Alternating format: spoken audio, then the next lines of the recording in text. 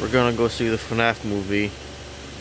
It's like 9 a.m. right now in the morning, as I'm recording this. It is, very much morning. But I've been waiting my entire life existence for this moment in time. I've been a FNAF fan ever since, FNAF 2, and, I personally cannot wait to see this movie. Unlike the many others, just wanting to see a horror movie and seeing the funny bear just twerk on screen for 20 minutes. So, thank you, Scott Cawthon, for everything that you've done.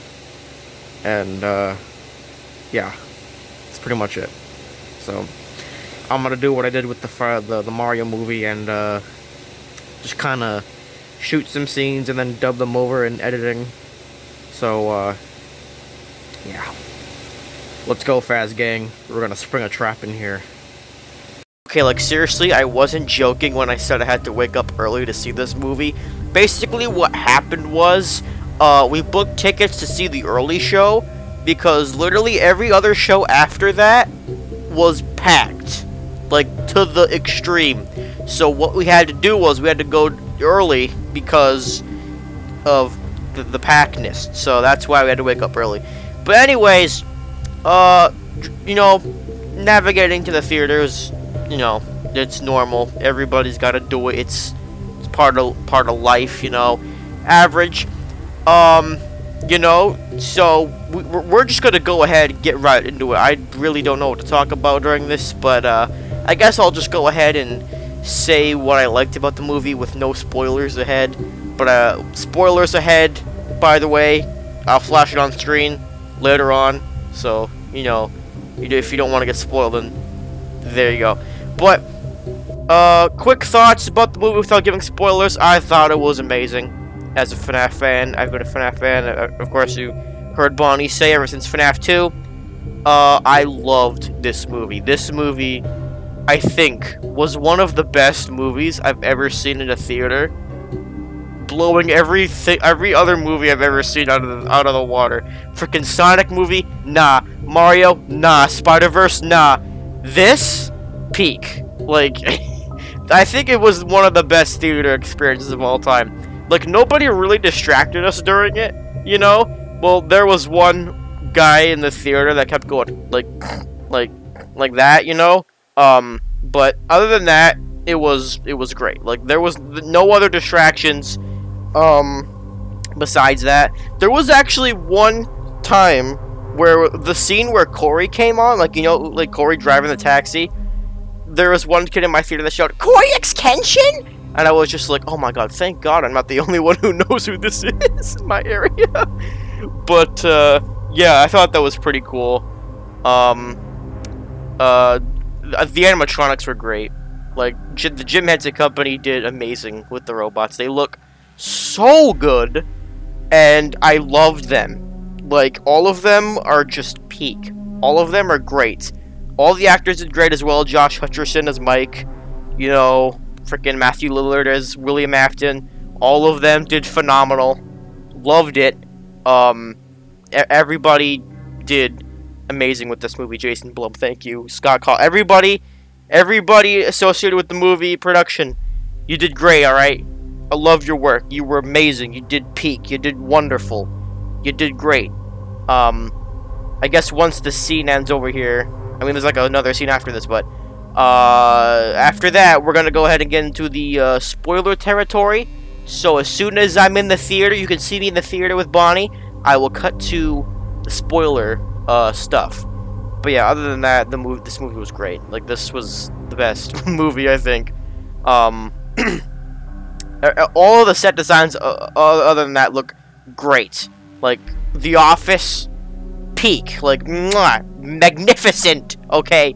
That's not just me saying because I'm a FNAF fan. It looked great. Okay, so now that we're in the theater, I'm going to give my spoiler review of the movie. So I'm going to put it up on screen. Spoiler warning. If you have not seen this freaking movie yet, go ahead and watch it and then come back to this video so you can hear what I think about the spoilers in this movie. Because honestly, the spoilers are the best part about the movie. If you're not you know, willing to get spoiled. So if you don't want to get spoiled, just leave and come back once you've seen the movie, because it's a great movie. If you've been a FNAF fan for a long time, you're going to love it. Anyways, let's get into the spoilers. So, the first thing I guess we got to talk about is the beginning of the movie, where, I guess Josh Hutcherson as Mike is, like, a mall security guard in the beginning. I already knew that was going to be in the beginning, because it was obvious, but, Chica's Magic Rainbow Ice Cream Parlor, I loved that reference. Also, one of the characters was reading a book called The Dream Theory, and that made me laugh, because that is a reference to back in the day, back when Scott was still making FNAF games. There was a theory going around that if you don't know, that the first 3 FNAF games were just a dream that the crying child was having. Obviously, it's not true nowadays, but back then everybody's like, what if the crying child was dreaming everything? Which makes no sense, because how would a child dream about, like, a real-life job that's, like, a middle-aged man would be working? That just doesn't make any sense. But, anyways, another thing I want to talk about is frickin' Matt Pat from Game Theory in the movie. Like, I was not expecting that. Like, everywhere I've heard that he's not even gonna be in the movie, right? But seeing him in the frickin' diner scene, frickin' being a waitress, I'm just like, oh my gosh, this frickin' guy. This frickin' guy, I love him. Matt Pat, bro, come on. Like, I was not expecting it, but it was so great to see him. Seeing him on the big screen was so... It was so weird. It was just so surreal seeing him on the big screen, but... Yeah, I like that. And also, the cafe's name is Sparky's, which is a reference to a myth about a secret animatronic called Sparky the Dog that would appear sometimes in the backstage camera as an Easter egg. Obviously, it's not true, but it's still cool to see him reference. And also, he's actually in the movie. Like, he's actually like one of the destroyed robots you see in, like, I think it's the backstage area of this movie's depiction of the restaurant, I'm pretty sure. But yeah, he's there. He's there, which is amazing. Like, Sparky actually getting recognition is crazy in this movie. And also, you can see Shadow Freddy in the backstage as well, which is pretty cool. But yeah, that's the first part of this segment. We're gonna move on to the next one, where I talk more in depth about stuff. So cool. I kind of like how Chica's Cupcake in the movie, it has more screen time than freaking, like, most of the other characters in the movie. It's so crazy, right? Like, you'd think the Cupcake wouldn't be as important, but he appears quite a lot. Like, there's this one scene where I forget who the characters are. I think it's Mike. Pretty sure. Listen. I watched the movie in the morning, and then when I got back, I fell asleep. And now I'm editing this right now, so I don't remember. But there was this one scene where Chica sends the Cupcake through the vent to attack. I think it's Mike. I'm pretty sure. And then Bonnie's there for some reason. I don't know why Bonnie's with Chica, but he's there. He's just, I don't know. But yeah, like, there's several scenes with Chica's Cupcake, and there's, like, this one scene where, like, a bunch of, like, I guess intruders break into Freddy's because, they want to ruin Mike's reputation to get the custody of his sister Abby, because they think that Michael's not doing a great job of protecting her. So the aunt hatches a plan that's just like, okay, yeah, what if we sabotage his job so that way the court sees that, you know, he's not doing a good job, so they take Abby away from him, and yeah, because Mike's in a bad place right now. So yeah, so that's why things happen. I completely forgot what I was originally talking about with going into that, but yeah, that was insane, right? That was crazy. Yeah, no, I remember now. It's the freaking scene where the guy's in the kitchen and he opens the fridge and the cupcake is there, and it basically, like, eats his face off or something. And there's another scene where another guy gets he's scared. He sees his friend getting eaten by the cupcake, so he runs into the supply closet. He turns on the light, and Bonnie's behind him. And if you know Bonnie from FNAF 1, he likes to go in the supply closet, and he basically murders that guy.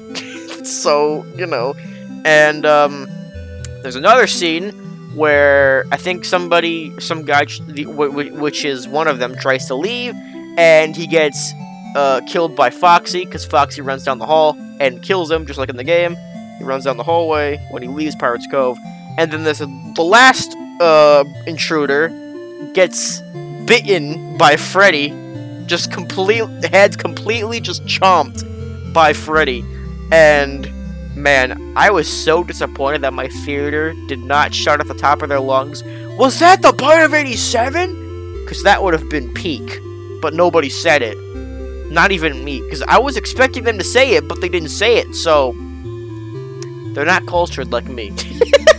Sorry, other moviegoers that were watching the movie with me. You have no taste of Five Nights at Freddy's like me. I know everything about this franchise, including the books, which, by the way, speaking of the books, there was a Fazbear Frights reference in the movie. Frickin' Ella from 1:35 AM shows up, and also, I guess, from the novels, but it's mostly the incarnation from Fazbear Frights shows up as a Springlock suit, which I was not expecting that. I was not expecting Ella, of all characters, to show up in the movie, which is pretty crazy, because Ella is such an obscure character in the FNAF series that I don't know if most people would know who that is, but whatever. Yeah, also Balloon Boy's in the movie, several times actually. He's like this little mini figurine that like appears throughout the movie and is like basically like jump scare material, because every time somebody sees him, they always like zoom in on his face and like they play like a scary sound like dun, like that or something like that. And even during the mid-credits scene with Corey, because Corey's in the mid-credits scene, which I thought was great. Like there would I don't know what other mid-credits scene there would be, but he's basically like, you know, after seeing Abby with Golden Freddy in the taxi cab, he's just like, somebody knocks on the taxi, he's like, no, no more, I'm done. And then the cab door opens and closes, and he's like, what the frick did I just say? And then Balloon Boy is on the freaking seat next to him, and he's like, ah! And then it was great. But yeah, every time Balloon Boy showed up, I didn't really get scared, like, much at all. I don't know why. It just didn't scare me. But there was one scene that did scare me. It was like the child, one of the dead kids in Mike's dream sequence, like, turns around and has like black eyes. That did actually scare me, because I wasn't expecting it, and that's actually pretty scary. So props to them for actually sort of scaring people. I don't know.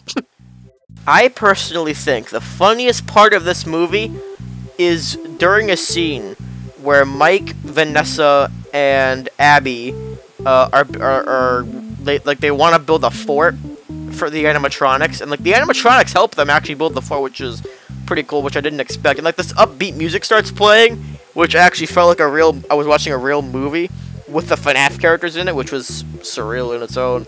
And during one of the scenes when Bonnie and Foxy finished putting like a table or something on another table that's like upside down or whatever, Bonnie just falls over. It's so fucking funny. Oh my god, it's so good. And then Abby's like, "Are you okay?" And then Bonnie just gives a thumbs up, and I think that was one of my favorite parts of the movie, personally. But it's just so funny. Like it's like this movie's tone is so bizarre. Like it switches from horror to comedy in like 2 seconds. Oh my gosh, it's actually so good. But I don't think there's any more scenes to cover with the animatronics, because I'm pretty sure I covered all of them besides the part where Bonnie falls over, which is one of my favorite scenes in the entire movie, like I said. But yeah, I guess we could roll into William Afton as Spring Bonnie, which was great. I think his line delivery was freaking awesome. The way he's like, first I killed your brother, now I'm gonna kill you. Like, there was no Matthew Lillard peak. I literally stuttered on my words because I literally have no idea what to say, because his performance as freaking William is so good. So, like, I can't be mad at him. He's too good, okay? Scream Man and also Shaggy is too good. I don't know what to say. And also, we do get a Springlock scene, which I am very thankful for, because if this movie did not have a Springlock scene, all of those memes would just fizzle out of existence. Like, it'd be like Thanos snapping his fingers. They would just disappear, die, burn to ashes, reduce to atoms. But I'm glad that they did it. However, I do wish it could have been a little bit more brutal, to be fair. Because all you see of the Springlock scene is just Matthew Lillard and the freaking Spring Bonnies just going, just like clutching his chest and like kneeling to the ground. And like there's no blood or anything. And it's just like, it's kind of underwhelming, honestly. Because in the minigame, I'm pretty sure there is blood. So there be no blood in this is just kind of off-putting. I wish it was done a little bit better, but it was still good. Yeah, I think it was still good personally. And I also thought the animatronics were just gonna gang up on freaking William and start punching him and kicking him and stuff. But no, it's the freaking cupcake that sets off the Springlocks. God dang it! Every time with this freaking cupcake, this cupcake is gonna be the main protagonist of this movie, more so than Freddy himself. Like, I'm pretty sure the cupcake gets more screen time than Freddy himself. Why? I don't understand it. This freaking cupcake. I get that they wanted him to have more of a purpose, but my god, he appears so much. He literally bites an ankle, he bites someone's head, he freaking sets off the Springlocks and Spring Bonnie. He does too much. Make him do less in the next one, okay? But yeah, I don't really know what else to talk about, because, you know, seeing the movie once, your brain just kind of forgets some details, which I definitely do. I forget a lot of details, so if I remember anything, I'll add another entry, so yeah, I probably will do that. Oh yeah, a big one that I wanted to cover was the Living Tombstone's FNAF 1 song playing in the credits, which brought me almost to tears because of how much nostalgia that song gave me, and as well as just being a fan of this franchise for as long as I have. It's crazy that I got to listen to that song in the movie theaters of all places. Just it was crazy. And also they kind of remixed the song as well, because it's not the original. It's not the original that plays, it's like a remixed version of it, which I think is a good choice, because if it was just the original song, it wouldn't have as much of an impact. But I do like that they used a remix version, because I think it does sound better. Or not better, but at least like as good as the original, because the original FNAF 1's Living Tombstone song is peak. Like, it's why the series took off, as well as Markiplier playing of the game. Frickin' Living Tombstone made a song about it, and everybody loved it, so it's a franchise. That's all you can say about FNAF, is that it's a franchise. Trying to think of other stuff, besides the fact that in the credits, you can hear the Puppets music box, playing, and you can also hear, like, the glitchy voice from the FNAF 2 minigames, like, spouting letters. You know, the frickin' ones that go S-A-V, like, you know that? It spells out "come find me." I don't know what that means, but hopefully it's setting up a sequel, and if you're wondering, by the way, no, there is no after credits scene for this movie. Sadly. I waited, and waited, and there was nothing. So, a little bit disappointing, because literally, the Mario movie end credits scene, I missed it, because I was like, there's not gonna be an end credits scene during the credits. And there was, but for this movie, I wait, and there's nothing. I just have a bad history with freaking end credits scenes, honestly. But yeah, I really do hope that the puppet appears in the next one, because that would be pretty cool. It's weird though, because I saw a teaser that showed the puppet with Freddy, in like a thumbnail for the movie, but that scene wasn't even in there. So somebody lied to me. Somebody lied to me because I didn't see the puppet anywhere in this movie. Maybe besides like a little drawing on the wall, but yeah, that's really about it. I do think the set design, like I said, is great. Every room is so good. Like, I love the animatronics. I want to hug Freddy. I saw Dako's video of him and his YouTuber friends visiting the set, and I want to hug Freddy, and I can't do that because I'm not a big YouTuber. But who knows? Maybe one day I'll get to hug Freddy.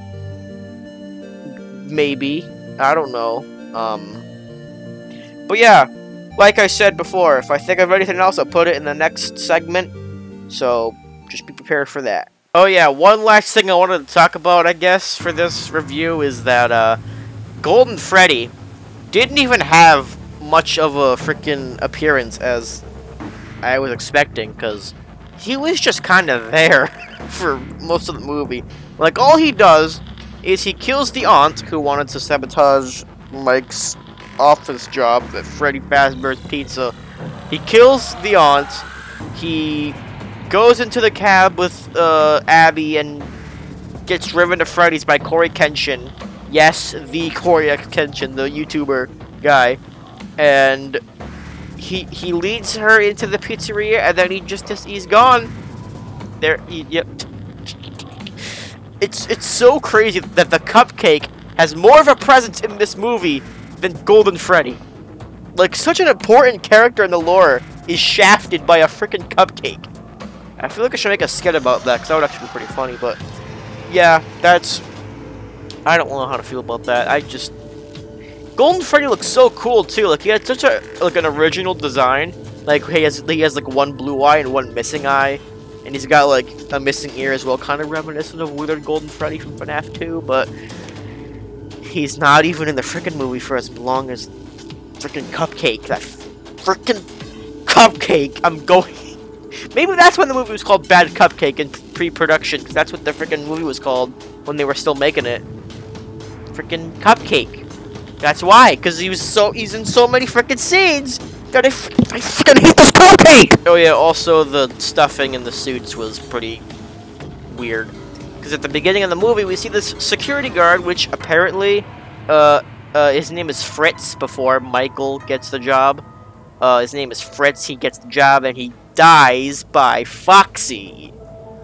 Which, by the way, Foxy does do his little dum dum dum dum dum dum song from FNAF 1 that you can hear sometimes in the game. He does do that, which is pretty cool. I enjoyed that. I like that. I like that they added that. And he gets stuffed into a suit. Which suit?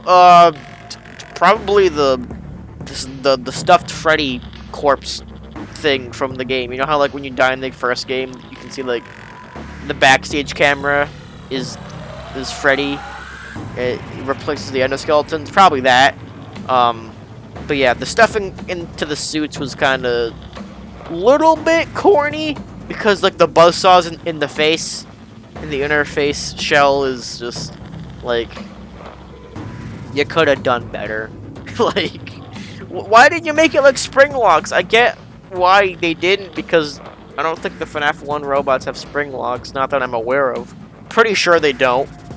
I get why, but the buzzsaws, just, I don't like them. Like you could have done something else. Like, maybe once the mask is on their face, like, have it puncture their skin or something in the face, so that way it's, like, stuck to them. Like, maybe have, you know how, like, have, like, staple papers together? It's kind of like that, but more brutal. And you're not stapling papers, you're stapling a mask to someone's face and stuff. But yeah, that's all I had to say about that. But I guess that's gonna wrap up the FNAF movie review that I have. Again, like I said, the movie is great. If you're a fan of the franchise, you will love this movie. It is so good. I will definitely pick this up on all media. I'm gonna get the Blu-ray version. I'm gonna get the digital version on YouTube. I don't know if I'll watch it on Peacock, because I heard that you can also stream it on there. I I don't want to do that.